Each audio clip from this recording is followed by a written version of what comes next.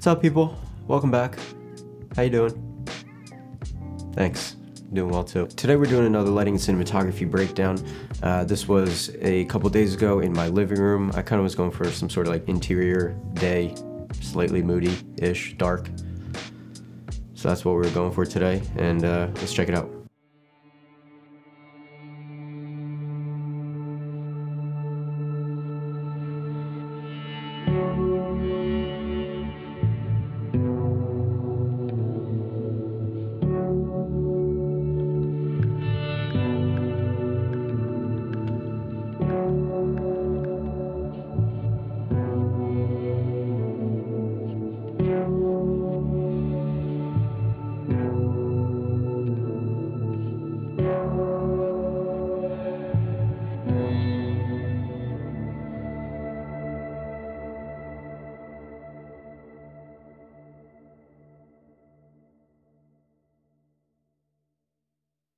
So hopefully you enjoyed that video and are eager to kind of see how I created that look. For most of these videos, I try to make them under 6 minutes, so let's hopefully try to make it under 6 or 7 minutes. Never happens. I think they usually become like 15, probably because I just ramble like this.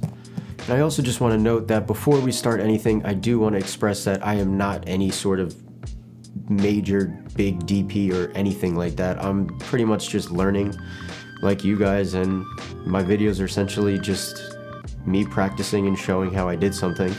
Not saying that this is the right way, the wrong way, or anything. It's just how I'm practicing and seeing what works for me. So yeah, that's really all I wanted to say.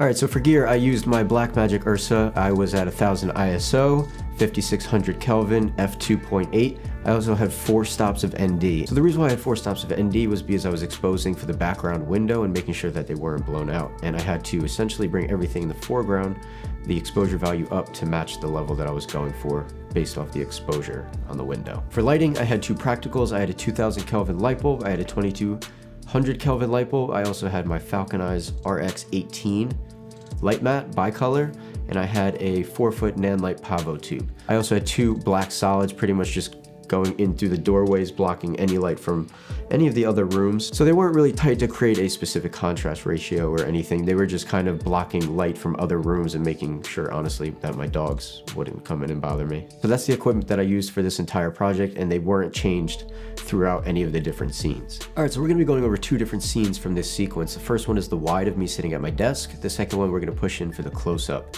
And the reason why I'm doing those 2 in particular is because the wide shot and the close-up, they're pretty much have the same lighting setup, but there's 1 or 2 different things that you really have to do for a close-up to sell it a little bit better. So we're gonna be going over that. But first, let's get into the wide setup. All right, so this is the first wide shot here. This is the establishing, and as you can see, I didn't shoot into the L of the room.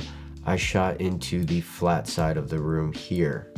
But the reason why I did that is because I wanted to play with symmetry. As you can see, the window and the wall are pretty much equal. The candles here on both sides. I also liked these candles as well, playing into the middle and having me kind of dead center in frame. I just liked these kind of leading lines here, and I just liked the way that this symmetrical image looked. The candles also helped with creating a lot of depth. So these candles right here in the foreground, these kind of play into a nice element of like shooting a frame within a frame. So even though the candles don't encompass the whole entire frame, I think of it as a very interesting look because you're looking at me, the subject, through these 2 candles in the foreground that are almost the same height and width. So it almost creates like a little box around me that creates the frame that's smaller within the bigger frame here. The next thing I want to note is the sky right here. As you can see, it's pretty fully exposed. So the reason why everything looks a little bit balanced is because I had 4 stops of ND in to make sure that I was exposing for the window here. And when you're exposing for the window and you don't have anything lit yet, everything that'll be in the shadows will really be dark in the shadows. So I had to make sure the exposure of the interior here brought up enough value so it matched with the outside and looked realistic, and I wasn't pushing the camera's ISO. So first thing let's look at is this entire scene just exposed for the window. So as you can see, the window is exposed really well, but you can't really see much of anything because there's nothing inside the room that is being lit. So one of the first things I do when I try to light a scene is look for any use of practicals. And the scene that I was going for this was just me sitting at a desk, going through my laptop, writing some notes, whatever it is. And so I grabbed a desk lamp from a different room, attached it to the table, and instead of shining it directly at me where the light would be, a bare bulb would be pretty harsh on my face, I shined it down onto the table so that light would be reflected and bounced onto my face, so it's a little bit softer. That lamp itself had a 2200 Kelvin watt light bulb, so it was fairly warm. I also noted that the background was a little bland and needed a little bit of a color contrast coming from the blue windows. So I added another lamp in the background, as you could see right here. And this one was a 2000 Kelvin lamp light bulb. And the thing that's really cool about this shade is it's red, so it already illuminates a very warm color that separates it from the rest of the image. And if you look onto the blinds here, it creates a nice kind of like blue-orange gradient, which I thought was kind of interesting and a little separated from the rest of the windows. And the other thing I want to note is looking at this image, even though our job as a cinematographer isn't production design, we have to make sure that the image looks and feels the way that we want. So selecting this room had a lot of interesting wallpapers. It had some candles, and it just looked the most interesting to me compared to a room, say, with just white walls. And having this lamp here with the red lampshade played really well with the color palette and tone of the wallpaper and the pillows. So that's something to keep in mind as well when you're shooting a specific scene. All right, so now after seeing what the practicals do to the image here, let's take a look at what this overhead ambient light is doing. So for the overhead ambient light, I used a 4-foot Nanlite Pavo tube, and I set that to 3200 Kelvin. So it was a little bit warm, but it wasn't as warm as the lamps. The reason why is I didn't want to flood it with a warm tone and completely contrast the color from the outside. I wanted to make it slightly more neutral, but still have a bit of a warmer hue. So a few things that this overhead does is just create a general overall ambience in the room. It kind of brightens up the entire image. The reason is because it's coming down and it's kind of bouncing off of this white table everywhere, and since it's a tube, it's kind of spreading out evenly and soft, and it's not just coming directly down. So it's spreading and bouncing everywhere, so it's just overall raising the ambience of the room. Second thing that it does is create a nice top light on my head right here. As you can see, these little kind of highlights in my hair. And the other thing it does is create a little highlight on these candles, which kind of shows that there's like a light being illuminated from over top, like it would be a chandelier. So it's kind of faking it without showing it, because you would naturally think that there's like a chandelier or some sort of light source coming from here, but you wouldn't think that it's obviously a tube. So that's just a great way to kind of fake overhead lights from chandeliers, is adding like a tube or some sort of soft source to disperse the light evenly throughout the image and bring up the overall ambience and create a nice top light.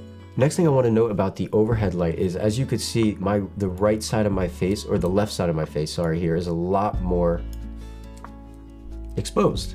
I didn't put the Nanlite tube directly in the middle of the table, for one, because the chandelier was there, and two, because like the video I did last time with the green bathroom, I set it a little bit to the side just so there was more light coming down on one side of my face than it would the other.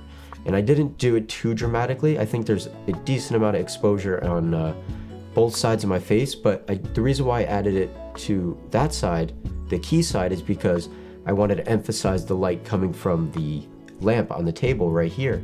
So this lamp light is coming down and bouncing up this way, and the overhead is right here coming down this way right here. So it kind of helps motivate the light from the lamp and create a nice overhead that spreads out pretty evenly and soft. Alright, so after looking at what the overhead does as well as the practicals in this image, now let's take a look at the final scene here with the key light. Alright, so as you can see, obviously once the key light is turned on, the overall exposure value in the scene is brightened tremendously, and the reason is because I have a direct soft source coming on the left side of my face. So the light was shining directly onto my face this way, helping again motivate the light coming from the lamp here onto my face, the overhead coming onto the top of my head here and this side, spreading out pretty evenly, and the key light coming from this side of my face as well. So that really helps determine the key side as well as the contrast ratio. So all three of these lights have a purpose on exposing my face in a specific way. The overhead creates a really soft, dispersing light across my face, generally while highlighting a little bit more on my key side, but also bringing up the exposure value on my shadow side so it doesn't fall to black. The lamp creates the practical source of where the light is coming from. If I didn't have the lamp there and I just had this light kind of shining in my face, people would not really understand where that light is coming from. But even though this lamp wouldn't make my face look like this exactly, it makes the viewer understand where the motivating source is coming from. And the key light is placed a little bit more sidey to fill in the rest of the key light that isn't being hit with the top overhead and the lamp. But it's a very soft source, so it wraps very nicely.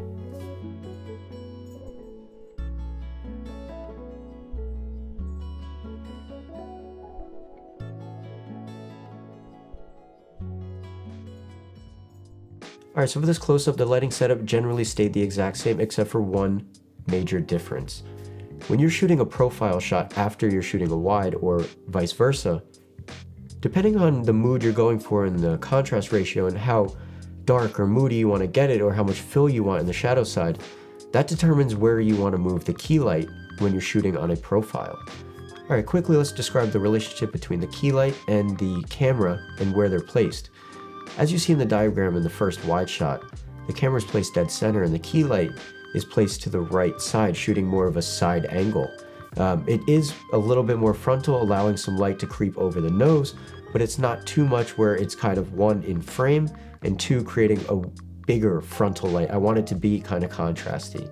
So moving the camera now to that side profile, if you were to leave that key light there, this shadow side would be a very hard light cutting off the image from the shadow to the highlights.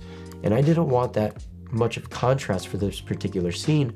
So what I did to completely fix that issue was take the key light and just move it a little bit more frontal.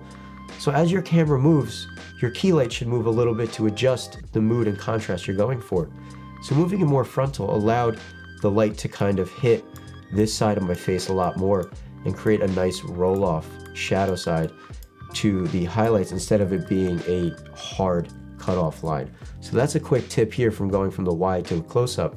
Depending on your contrast ratio and the mood, move the key light more frontal for a bit of a softer roll-off and keep it more side if you're looking for that higher contrast ratio and more of a dramatic image. Alright, so how'd I do? 6 minutes?